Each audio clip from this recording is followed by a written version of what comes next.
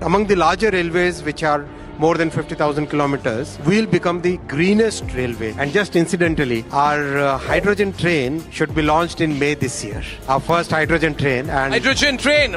Wow. And this is the most powerful hydrogen train in the entire world, 1,200 horsepowers, whereas most of the other trains being developed in the world are like 600 horsepowers or 800 horsepowers. So this is going to be really, really a big thing. And that demonstrates how deeply we care about technology and how much talent we have that we can develop such complex technologies in our country. We'll also see totally new generation of locomotives. I recently visited Dahod, Gujarat, where a new 9,000 horsepower locomotive is being developed. And believe you me, it is like a data center. It doesn't look like an engine, doesn't look like a railway engine at all. When you move inside, you feel as if you are walking through a computer center or a data center. It's that. The engine.